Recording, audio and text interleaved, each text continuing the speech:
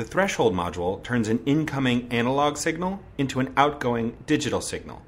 An analog signal can lie anywhere between 0 volts or 5 volts. A digital signal is only 5 volts or 0 volts, but nothing in between.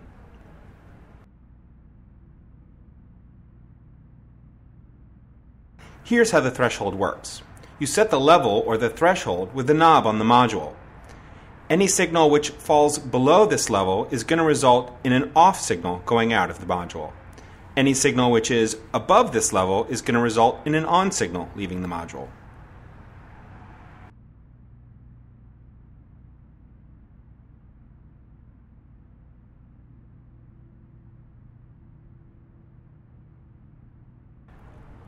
Here's an example.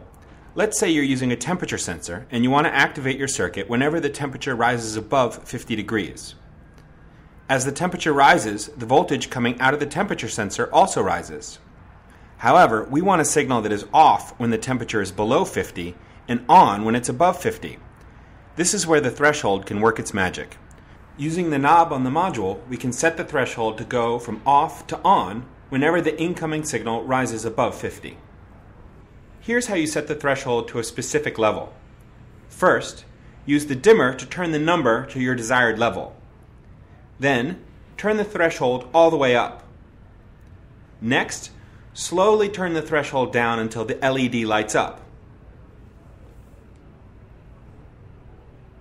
Now your threshold is set and ready to use. You can also set your threshold using a cloud bit. To do this, swap out the dimmer and the number module for a cloud bit and use the slider on cloud control to set the number to your desired level. Then, just turn down the threshold as in the previous example until the LED lights up.